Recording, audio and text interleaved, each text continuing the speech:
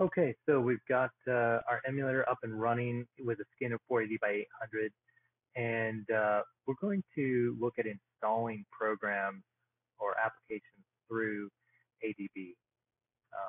Pretty handy thing to have here. So of course, our emulator is up and running. We can take a look. System process not responding. Let's go ahead and just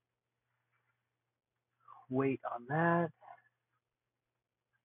A little slow here, but we can install different packages. So let's ADB install, and we'll install Critical Velocity 3.0.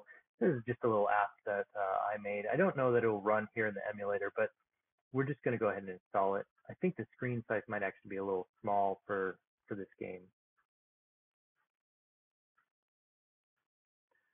But so when you set something to install, it should respond back with the package and the amount of time that it took.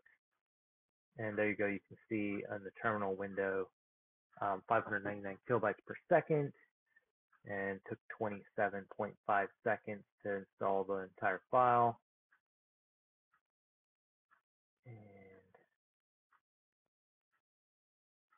the system pop-up is a little obnoxious here. See if we can't get that to close. All right, so there you can see that the Critical Velocity app showed up.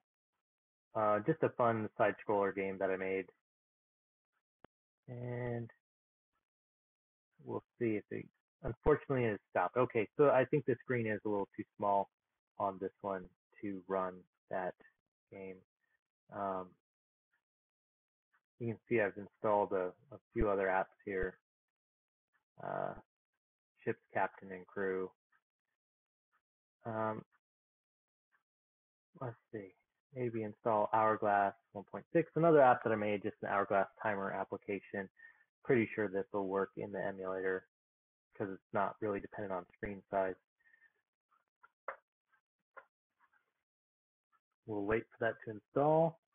Of course, it transferred the file, 1,000 kilobytes per second, transferred in 1.489 seconds.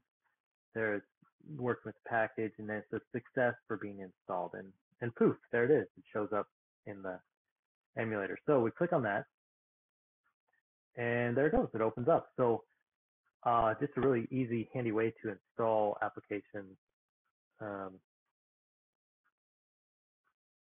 I've actually made some newer revisions of this application here, but just really handy to test out this older version while I'm doing this older version of Android. So notifications is working. Everything seems to be in order. So really easy to install. ADB install, and then the name of the package, the APK that you want to use. Pretty handy when you're working with the emulator, especially if you're trying out different applications that you are making yourself. So be sure to check it out.